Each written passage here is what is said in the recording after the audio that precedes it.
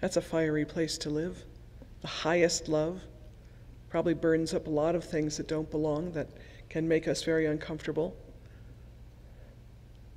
I had a conversation with someone just the other day who's talked about the constant transformational cycle where things come up for us to look at.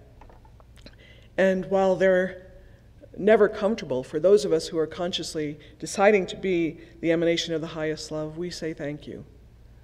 Thank you for the fact that I can look at whatever it is that needs to be burned up so that something, this angel of light, is visible and making an invitation to a clean place, a clean heart, a clean, loving embrace. But it is the priority of standing in the reality that allows the other things that need to fall away, and the other things that need to fit.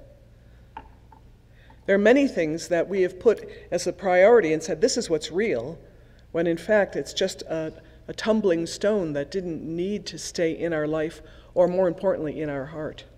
And many of the things that are rocks in our heart are emotional things that we have started to identify with instead of allowing them to move along so that the angel of light and the core of who we are as a being gets to be radiantly present.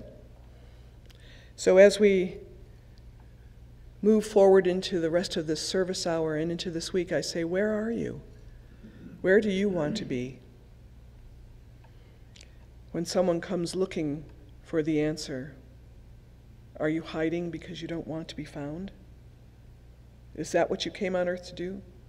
To hide and live an isolated life so that you might protect yourself from the world as opposed to embrace the world, serve the world, love the world, and bring the world into the incredible thing you know? It does take some honesty about what you know. You cannot be inviting someone to say, come here, I really have no idea what I'm doing. You can, but then the invitation really is, come unto me and let's figure it out. It's not about denying that something glorious is happening. Something magnificent is happening right here, and I'm part of it, and so are you. And I need you, and you need me. We were designed to do this together. Where are you?